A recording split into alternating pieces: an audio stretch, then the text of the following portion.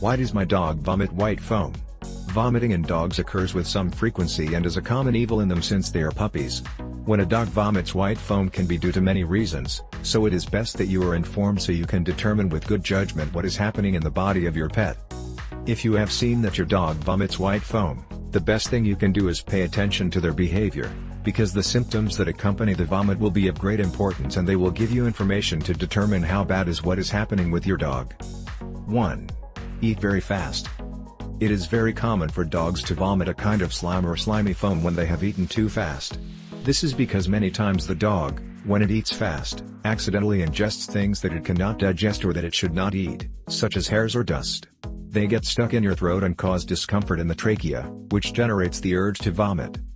They also vomit if they have ingested a very large food and it is a way of expelling it in case they have been stuck. If vomiting persists, you should go to the veterinarian because it may be a food or object, for example, a toy that has become stuck in some area of your alimentary tract and has not been able to eliminate it through vomiting. 2. When they exercise. As in us, excessive exercise causes dogs to vomit.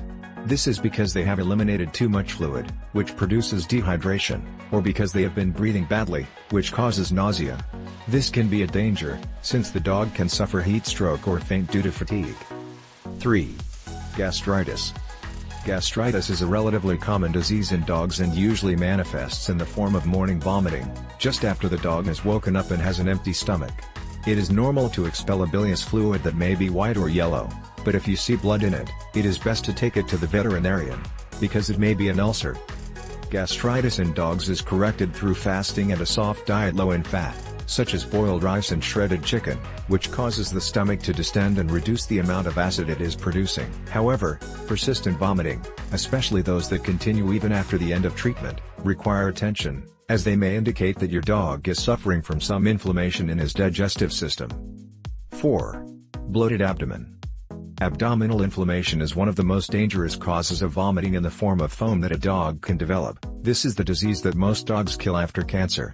Inflammation, or abdominal distension, is caused by an excessive accumulation of air, gastric juices, foam and food inside the dog's stomach. This causes the stomach to twist and catch all the stomach contents, and to obstruct the veins that feed the other internal organs, basically strangulating them. This condition is very dangerous and can cause the death of the dog in a matter of days.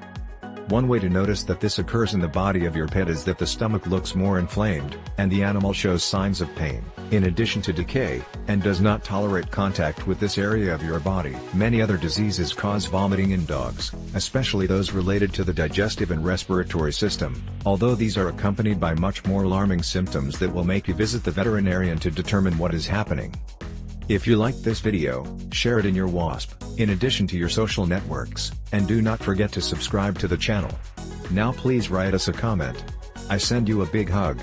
Do not forget to also ask for advice in the link of the description of this video, where it says click here. Thank you.